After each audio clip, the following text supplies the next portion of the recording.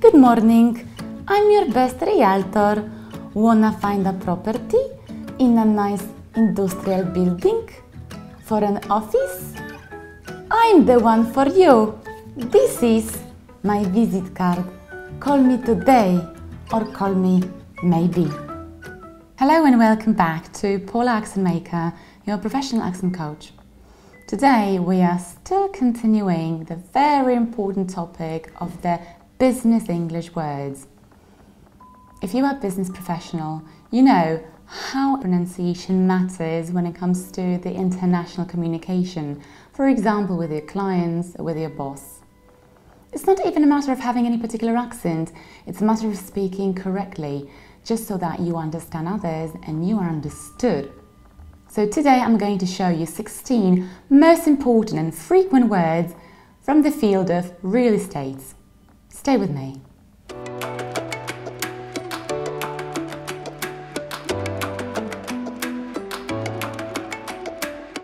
So we are obviously going to start from our key expression, which is, sometimes unfortunately I hear real estate, whereas we need to say real estate. Real estate. We have real and then I short I and we stress the second syllable, estate. Real estate. And in the American accent it's real estate. Real estate. And our second one, seemingly so easy, but so many people still say office instead of office. You have short I there. Office, office. And in the American accent, it's office, office. Another one.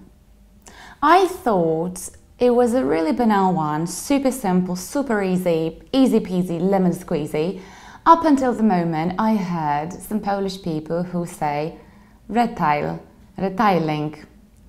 And it's retail. Retail, tail, like a tail, retail. In the American accent is also retail. Another basic one. It's not building, but it's building. Building, you don't have E, you have E. Building. In the American accent it's building, building. And how about this one? I usually hear something like property or property, and we should say property. In the British accent it's property. So what happens, I stress the very first syllable, it's pro, then I don't say per, even though there is er, it's not a long er, it's p, it's a very reduced syllable, and then t. Pro-p-t, property. And when it comes to the American accent, it's property, property, property. And let's take a look at our example sentence. We need to contact a real estate agent to find a property for our new office. We need to contact a real estate agent to find a property for our new office. In this one, it's not industrial, like industrialne, but it's industrial. Industrial, you stress dust like dust. Industrial. And I also reduce the ending. It's industrial. In the American accent, it's also industrial. Let's take a look at our example. There is a lot of dust in this industrial building. There is a lot of dust in this industrial building. And how about this one? A very similar one to the previous one. And many people say industry because it's industrial. But the thing is that we need to shift the stress. So even though it was indeed industrial, here we need to say industry. Industry. So you stress the very first syllable. Industry. So here, I don't say dust like dust, but I reduce the syllable. So I say industry. And in the American accent, it's exactly the same. It's industry. And how about this one?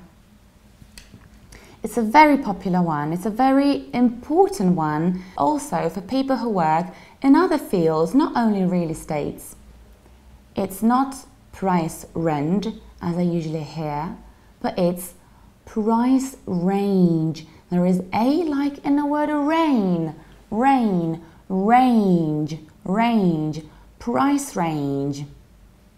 And in the American accent, it's price range. It's actually exactly the same. In our example, what's the price range of these industrial lofts? Did you find this film useful? Great, but it was only less than 40% of what I've prepared for you. Would you like to get the remaining 60%? It will soon be available in my online course about pronunciation for business. Follow my Facebook, Instagram and newsletter for details about the course. Let's take your English to another level. Stay tuned. Pola Accent Maker, your professional accent coach.